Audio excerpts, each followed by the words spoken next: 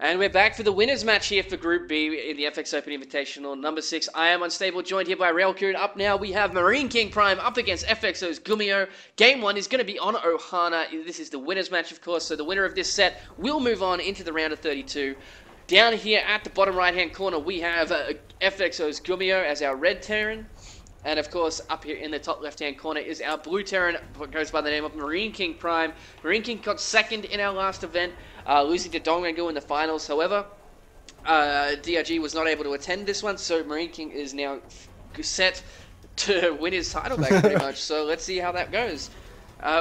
We did see Gumiho coming up through Inori to play in this match. MarineKing took out Huey as well.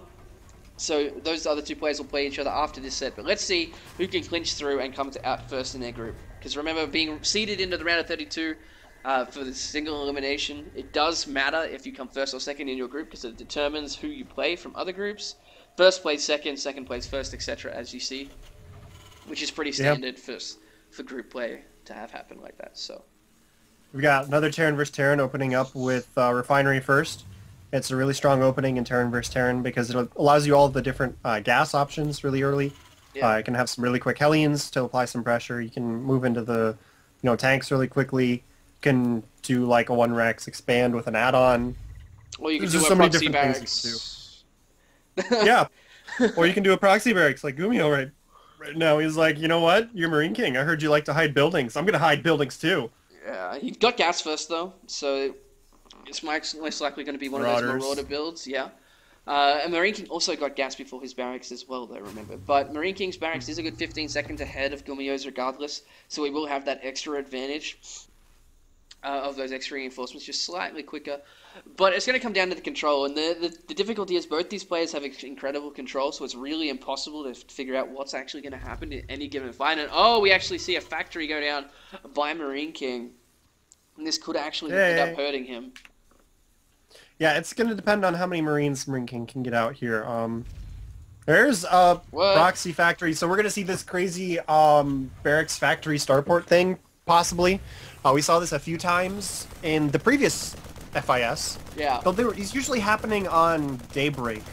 It seems like they have decided Ohana's a good map for this. We're going to see the barracks with the reactor, tech lab onto the factory, pumping out a few tanks, and then you get like maybe 1 or 2 medevacs. Yeah. And you usually get the second barracks at home too, just so you have some units, and they're like, oh, you're just 1 barracks expanding or something like that. Because players do tend to scout really late in Terran versus Terran, so you can do this kind of a build and make it kind of look normal. Yeah, that's very true. We do see, of course, the reactor go down on that barracks for MarineKing. He's going to switch him instead of going for those quick tanks. So I don't know what he's doing now. There is the starport up here, and now MarineKing's going to leave the base. There is no extra barracks at home, so he's going to be tipped off that something's going on. I absolutely do not know what Gumiho's plan is right now. So, do you have any ideas, Unstable?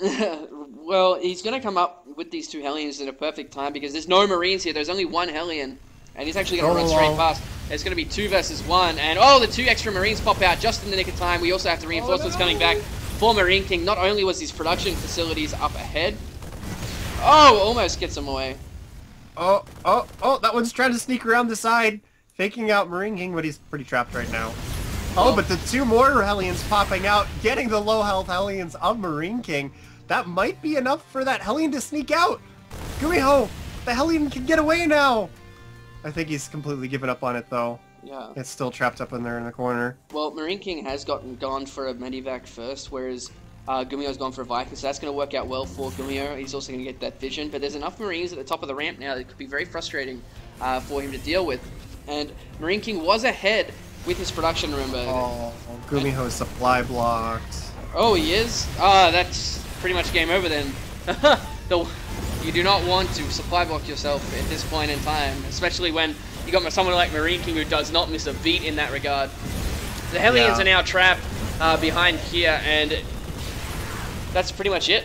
Like, I don't really know. Yeah, it was an interesting start, and I thought it was going to get really, exciting, but that supply block is like at the worst possible time. Out of all of the bad times to get supply blocked. Yeah. That's pretty much the worst one.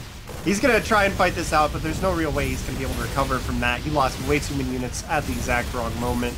All of his buildings are halfway across the map, and they're going to get taken out. So we should see a GG here any second. It's a very exciting opening, and no matter who it is, you hate to see him lose to something like that. So yeah, we'll see what happens in game number 2.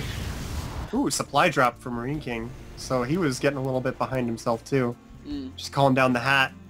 But he's going to start picking away at these buildings now, and there's not really anything Gumiho can do about it.